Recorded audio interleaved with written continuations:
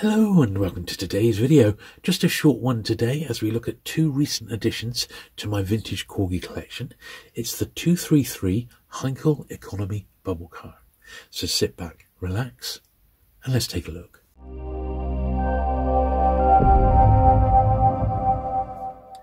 Okay then, so we'll start off with this little advert here. So this advert is actually pulled from the pages of the Eagle comic.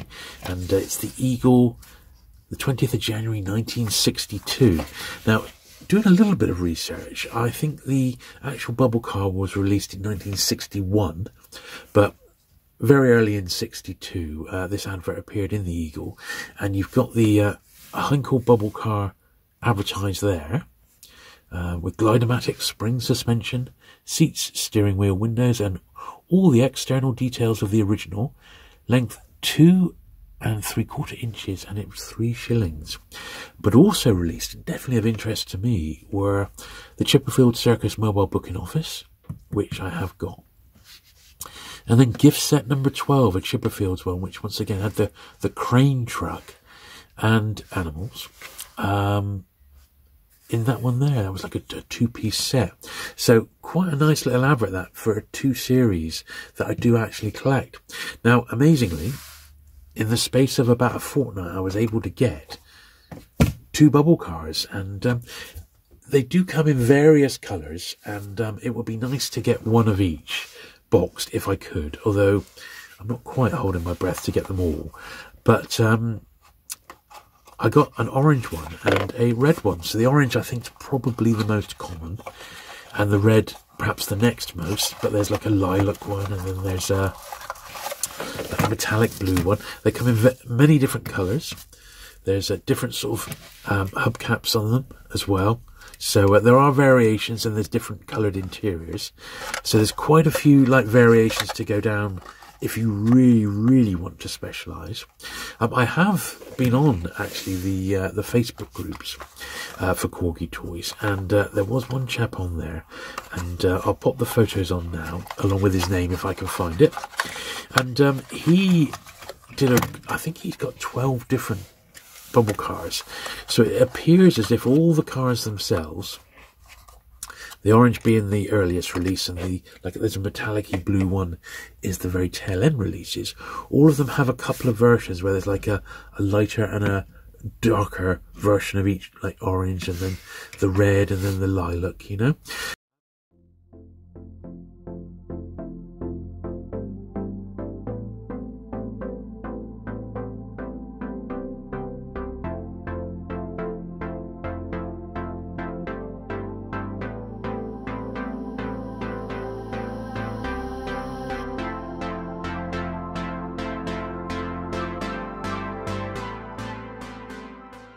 So I'm not looking for absolute perfection on these. I mean, I'm really not. I'm just happy to have like one of each colour, really. I used to collect these. I used to have loads of them. I had about 6 or 7. Not quite all the colours. Some of them I had in doubles. I have seen people, because this particular model just has the one rivet, they're quite prone to being customised. So I have seen people drill that rivet out. It's only about 3 or 4 pieces. Strip the paint off, repaint it in a completely different colour, and then pop it all back together. And I've seen some really nice examples. Once again, I'll pop a couple of pictures of those in the video now, because I think they're worth having a look. But if we have a look at the box first, so it is really tight. It's not much bigger than a Matchbox. I mean, it really is. It's probably the smallest car that Corgi did. Pretty sure it is. And yeah, got the 233 number. As we speak today, this has not been re-released by the Modern Corgi Model Club. And I think if they did, they need to tie it in with the Mini, just so you got your value for money, you know? Or maybe released 2 colours at the same time. But spring suspension, seats, and a steering wheel, and you can you can feel the suspension. Now, these are the different hubs on it. So you get to see both types, spring and spun. So I think these are the spring ones, and those are the spun ones. So that's the other variation. And these are both got what they call the lemon seats interior, but there are, once again, different variations of those should you want them. My wife's dad actually had a couple of bubble cars. He had one Heinkel one and one a different brand. I forget what it was. Once again, I try and get some pictures of those. They were his original ones from the 60s, which he kept all those years, and they've been sold on to other collectors now because neither of them were actually working, but they were incredible to see actually in the flesh, you know, and they're much bigger than you might think. I thought they were bigger than I was expecting anyway. So now that we've had a good look at these, I'm just going to give them the once over because they're new acquisitions to me, and I'm going to put them in my display case. I'm just gliding this very soft toothbrush over to take off any bits of dust that might be there. And then I'm going to run over them with a cloth as well. But it's one of the, because it's one of the smaller ones, it's also one of the slightly cheaper ones to collect. I've seen some stupid prices on these, you know, like 150, even 180 pounds for the metallic-y blue one. I think that's a bit rich. I'm just going to pop a little bit of polish on here. I think that's a little bit rich. I think 75 to 100 seems to be about the going rate for these now, if they're in actually tip-top condition. I think the orange one here, you shouldn't really pay more than about 70 for. And I've seen them much cheaper than that, depending on the condition.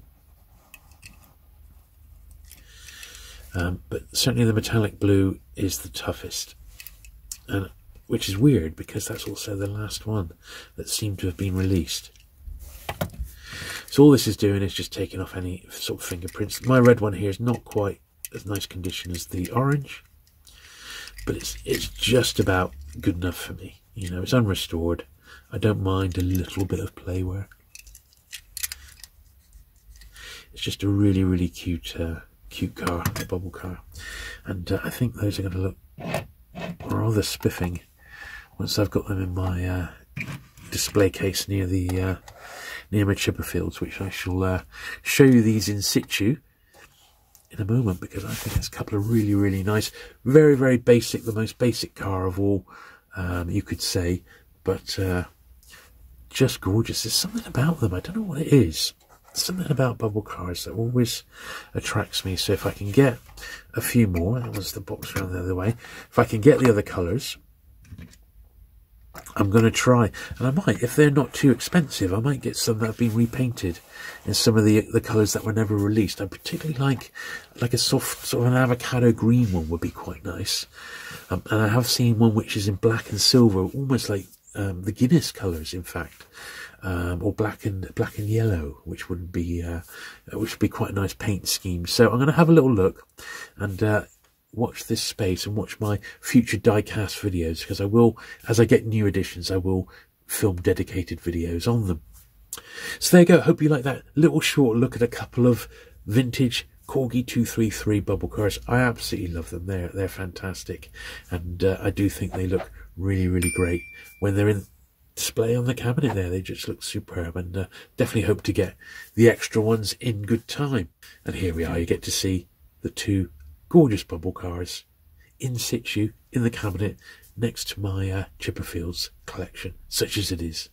If you've enjoyed today's video, do please hit that subscribe button for regular vintage diecast content, and I'll look forward to seeing you again very soon. Bye.